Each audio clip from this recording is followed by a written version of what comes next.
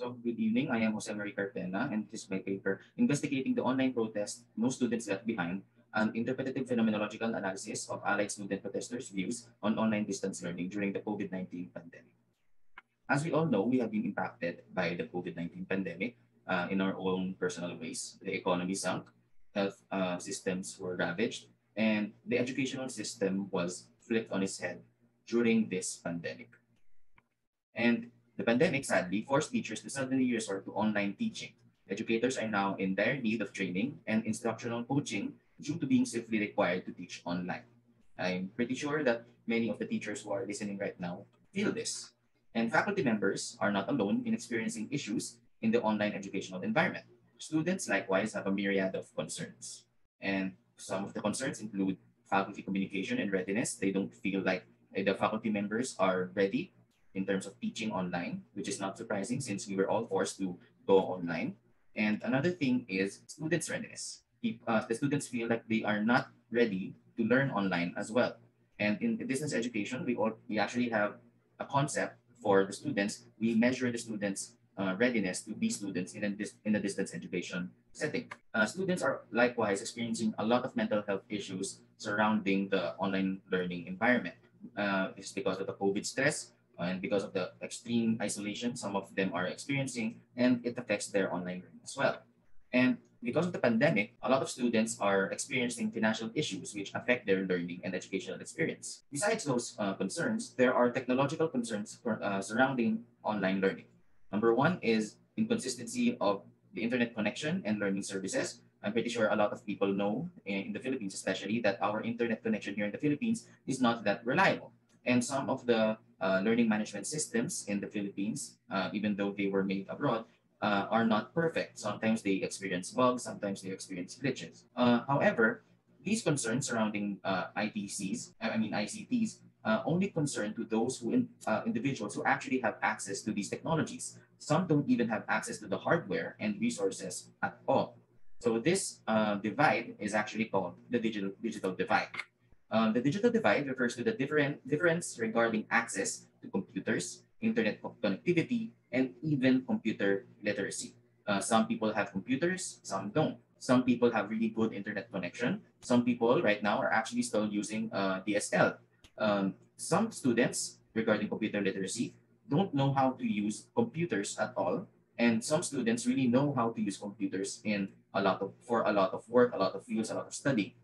It also refers to the nature of usage. Some students, some individuals only use the computer for gaming, for entertainment, and some students even don't know how to use the computer to work or learn. So that's the usage gap.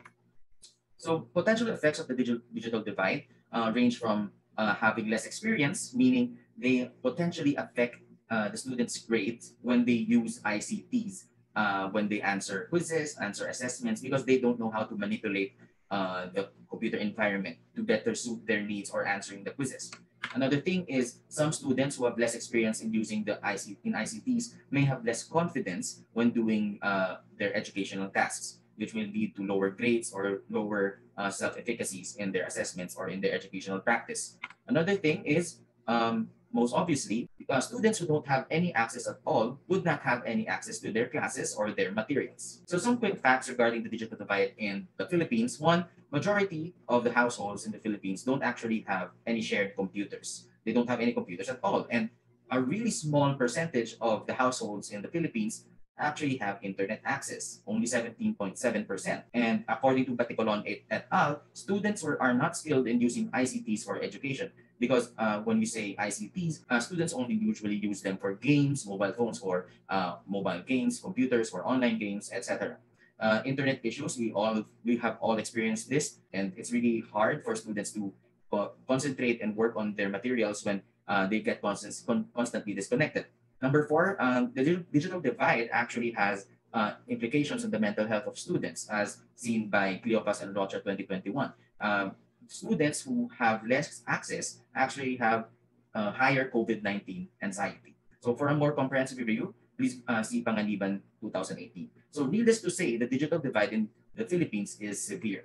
So in connection with the online classes and in connection with the digital divide, the online protest No Student Left Behind group. So the No Student Left Behind was basically an online protest which a lot of organizations and a lot of famous people called for the suspension of the online classes within during the pandemic. So here we have a post from the Rise of for Educational Alliance, League of Filipino Students, Students' Rights and Welfare Philippines, and the NUSP, all calling for the halting of online classes. So online protests such as these can be considered what Bennett and Segerberg call connective action. We're used to calling protest as collective action, but when it goes online, connective action is the term we use to refer to these social actions. The collective action transcends into the digital world. So some people might say that this is actually lazy. This is actually something that is less than a collective action in the streets. But however, they explain that through the utilization of ICT and social media, protests become personalized as individuals are able to express their own personal views and meanings towards the issues that are expressed, as opposed to traditional collective action, wherein the content of the movement is framed collectively or by an organization. So here we see the democratization of the social movement. Individuals are already able to express individually their concerns and their meanings through mostly social media.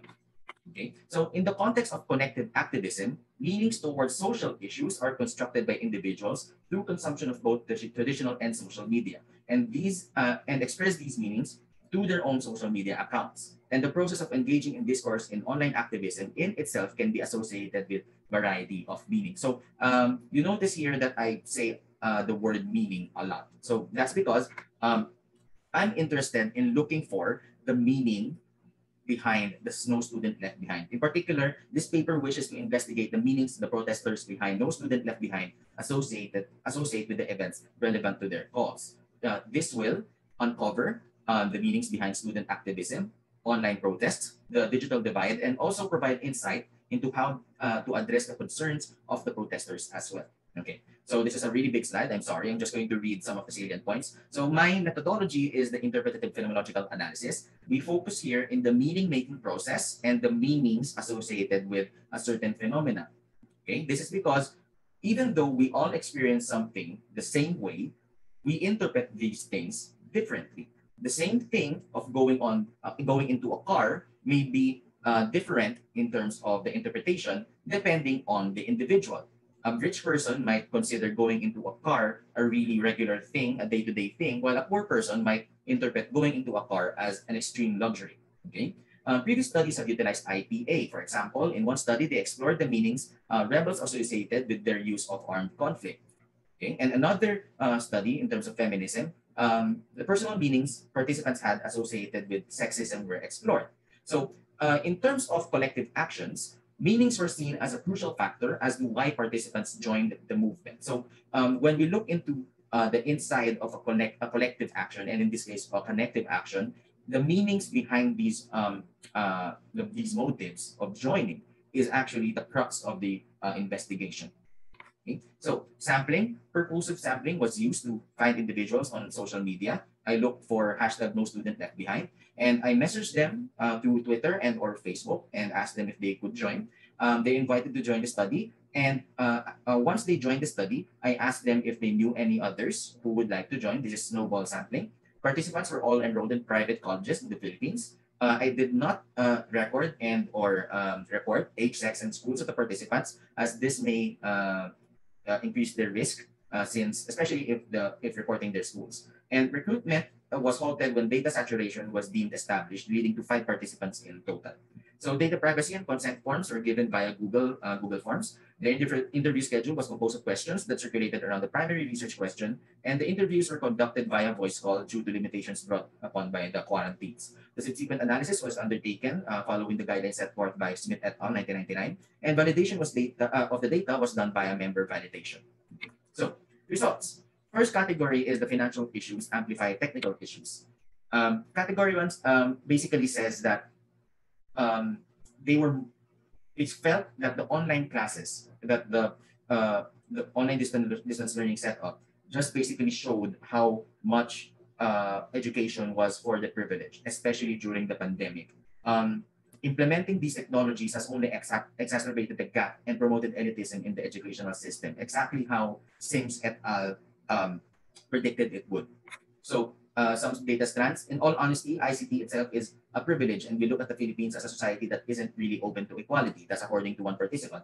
Another participant said that, but we still have students from public schools, those who can afford those gadgets, who don't have much ICT skills, and they may not even have any. And those in the middle and upper classes were able to gain necessary skills before. But what about the marginalized, those in the fringes of society who didn't have any access even before? So here that they really saw that the engagement of online learning was part of being privileged, and they wanted to talk about and they wanted to bring about the concerns surrounding individuals who can't access online learning the same level and the same quality as they did.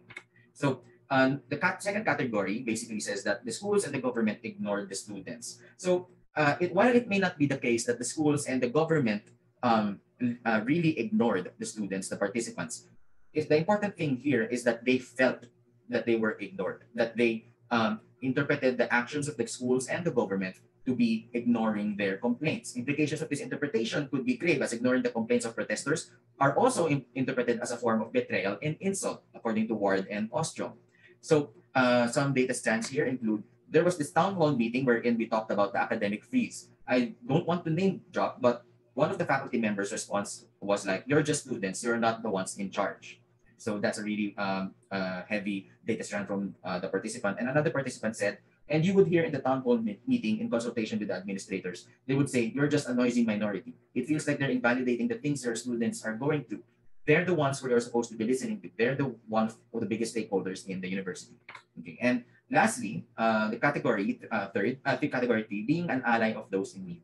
Allies are individuals who strive to end oppression through supporting and advocating on behalf of the oppressed. So basically, the concept of ally started with the LGBT movement, because individuals who felt empathy towards LGBT individuals who are actually straight wanted to fight for the rights and the equal rights the LGBT individuals deserve. So these individuals who were straight were called allies. And the concept of allies grew going into, for example, Caucasian individuals or white individuals fighting for individuals who were African Americans or Black people, and in the context of white people joining Black Lives Matter protests, etc.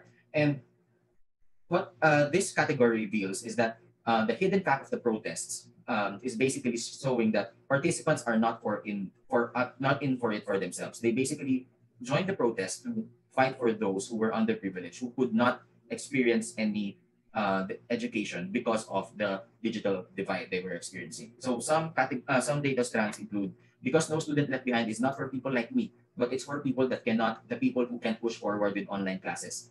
Another one is, when you complain, it doesn't mean that you're the only one who's experiencing the problem. Even if I had access to technology, I joined No Student Left Behind because I see my batchmates and other students struggling. So there. So with all that, some conclusions. Ultimately, it can be said that Allies No Student Left Behind was powered by the participants' need to bring their less privileged co-students' concerns to the forefront when they were first ignored. A lot of people who do not have access in the ICTs can't actually join No Student Left Behind online, because how could they? They can't connect to the internet that much compared to those who have. They can be more visible on Twitter or on Facebook as much as they could, expressing their concerns.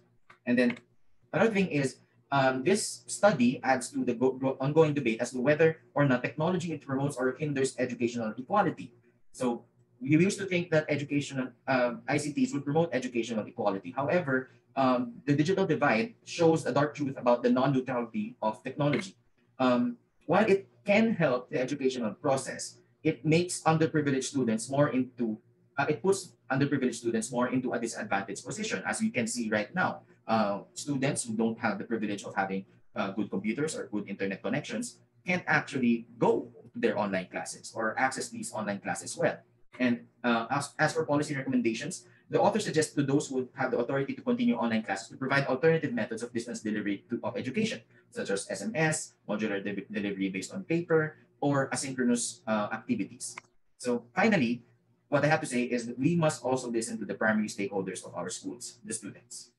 So acknowledgement, I would like to thank Dr. Jean Saludades of the UP Open University, Dr. Irene Delenia, Emil Mir, and the reviewers for their comments and suggestions regarding this paper. Thank you very much.